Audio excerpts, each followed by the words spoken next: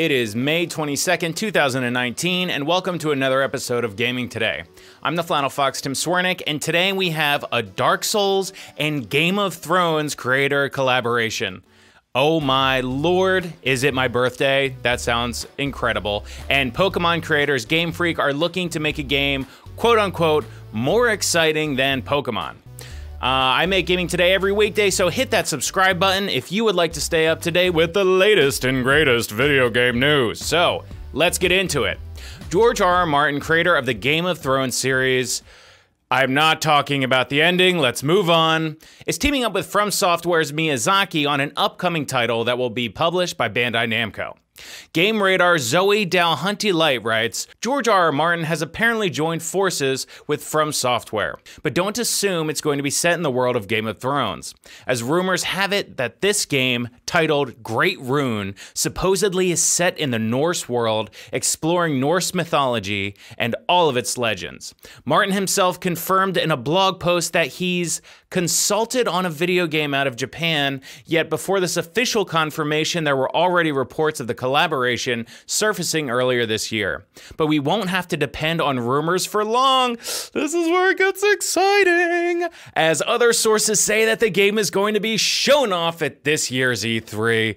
Oh my Joe Pesci goodness, I hope that's true. Whisperings began circling on the internet in early 2019 and went into a lot more detail about what players can expect. You'll be invading kingdoms and stealing the powers of their rulers after a FromSoftware style battle, which will then serve you well when you have to fight other kings. Man, if someone could please pinch me so that I can wake up from this absolute fucking dream. This is so incredible. If someone was like, hey, why don't you do me a favor and describe your perfect video game? I'd be like, well, you know, the guy that wrote my favorite TV show one of my favorite TV shows of all time, mixed with, you know, my favorite melee combat ever. My favorite melee combat system ever? Yeah, that sounds pretty good. George R.R. Martin, Miyazaki, Souls-like. Let's do it. I'm ready to rock on this. Oh, and it's set in a Norse mythology background, which, given the rumors that we could have a Norse Assassin's Creed this year, we just had God of War last year. We're a bit Norse heavy, but I'll take it. It was nice to see Sekiro in a samurai landscape, a less dark landscape than Dark Souls. And it's just cool to have that combat style in a new world. So let me know in the comments if you're hype. I think I would want to say that I'm glowing like a pregnant woman from this news. Because it's amazing. This is some of the best video game news I've gotten in a long time. I actually had to do a double take when I read that for the first time. So super pumped.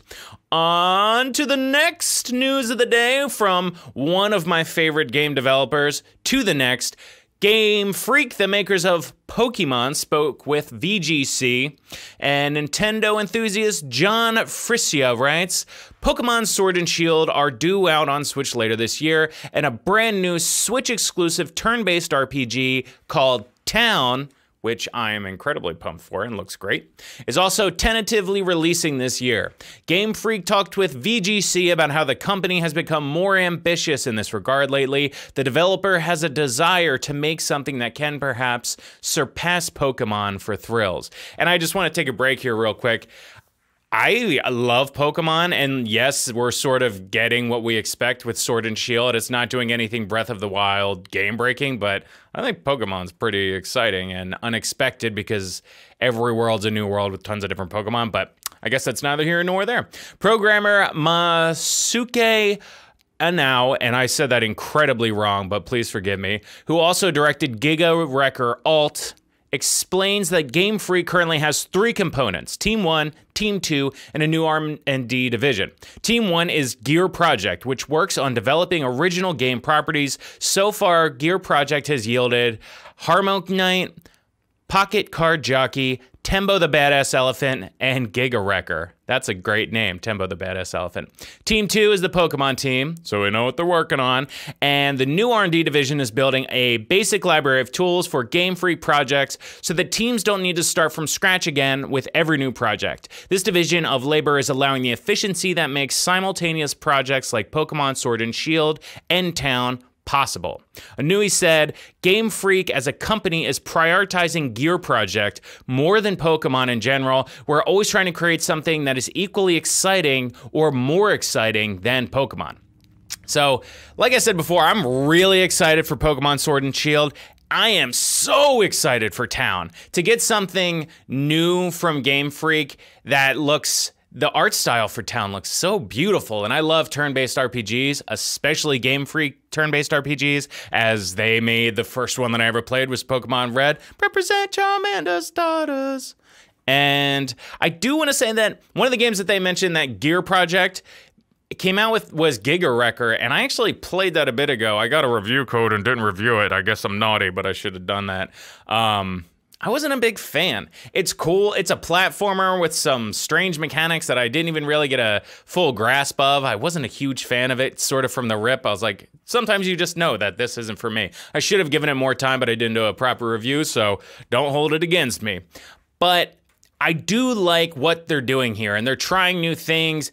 Giga Wrecker was a platformer, and obviously that's out of their wheelhouse, so I'm curious to see where they're going to end up. Eventually, a company like this, which this seems like an innovative, good approach to finding some new gold, you know what I mean? Like finding a next hot project, a next hot IP, and I feel like once they'll just be digging in this Gear Project for a while, and then eventually strike gold and be like, oh yeah, this is money. Check our new awesome project. So I'm excited for when that day comes. Like I said, I played Giga Wrecker Alt, and I haven't even heard too much about the other projects, but I imagine that we're going to get some more projects from them, and this is purely speculation, but I imagine we're going to get more projects where they're just trying out new stuff and seeing what sticks. So hopefully trying out those new things will get us to a fully realized project in future that is truly badass.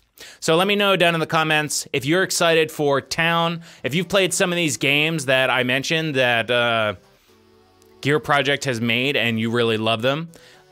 Also, let me know in the comments how pumped you are for Pokemon Sword and Shield and which copy you're gonna get. So that's all that I have for today, May 22nd, 2019. Make sure that you tune in tomorrow because, of course, I have another episode of Gaming Today. Be sure to subscribe at my YouTube channel, The Flannel Fox, or if you're a listener, please subscribe on the podcast app that you're already listening to. Thank you so much for tuning in, and see you next time, gamers.